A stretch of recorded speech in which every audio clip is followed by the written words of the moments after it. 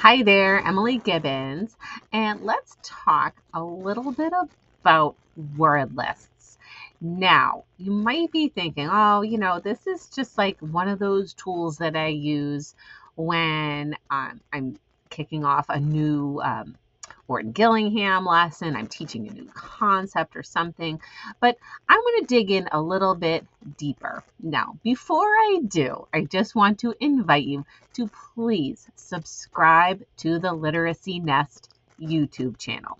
Have you subscribed yet? If you haven't, click that subscribe button so that you can be notified of all of the new videos that come out.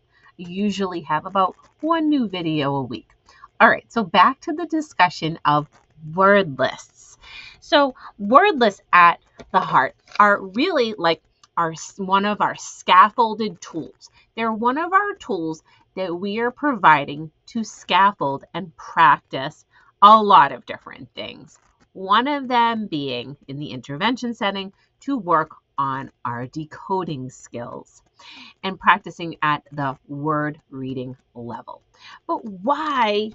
What are they and why do we use them? And if you are sort of new to the idea of using word lists, then I just want to kind of share a few ideas about that. So first of all, the words that we choose in the word list are ones that we want to teach explicitly, not only for decoding, but also for encoding. And the words we choose are either going to be new words or review. The words that we choose for the lesson are either going to be listed on a single page, like this one right here, or you can put them into a grid. You can have them in decks of cards.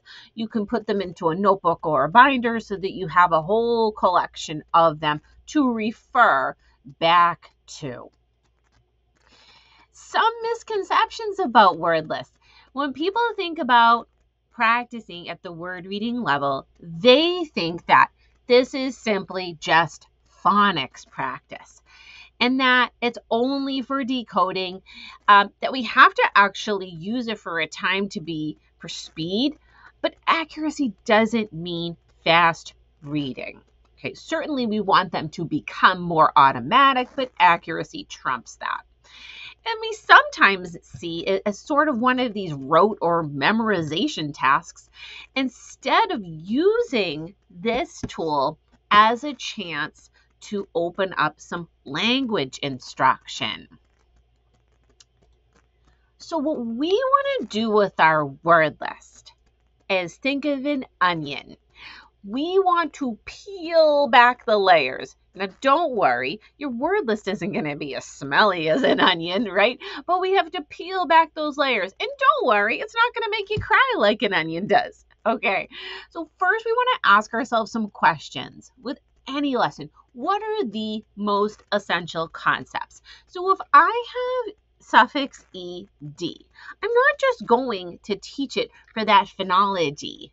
I am going to use that as a chance to expand knowledge of morphology, that when suffix ed is added, that is changing the tense from present to past. I want to ask myself, how can I extend language learning within a single list? So I'm not just going to practice having students reading words across.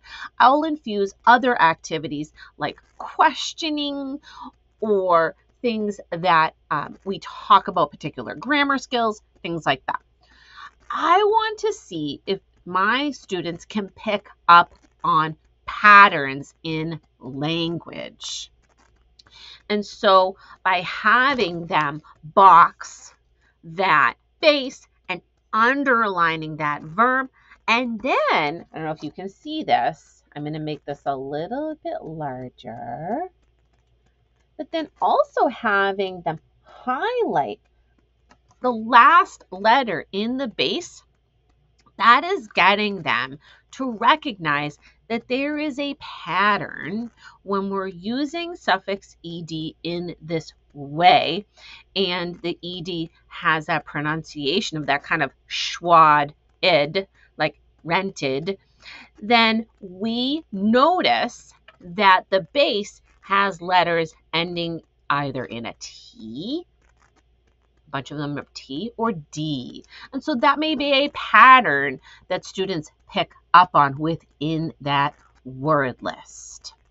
A few more questions to ask. What skills can be woven in seamlessly?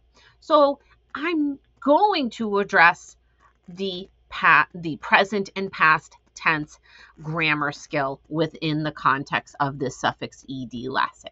And how can I elevate this lesson? That means just how can I extend their learning?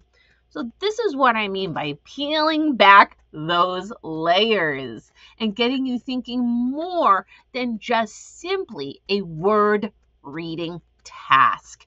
It's going to greatly increase your student engagement. It's going to get kids really curious about words. It's going to get them asking you a lot more questions too, which is great because that's getting them thinking about the way our written language works.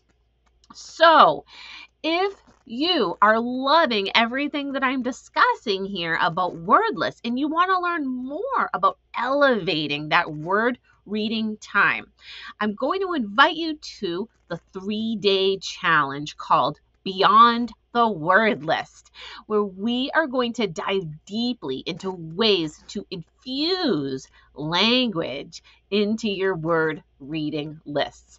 And sure, there's a lot to discuss here, but I'm going to walk you through it in, yes, 3 simple days. The first video will be sort of like your training. The second video, I'll be modeling, so you'll get lots of video examples of me with students. And then the third day, you'll get materials to be able to create some of the activities that I've explained.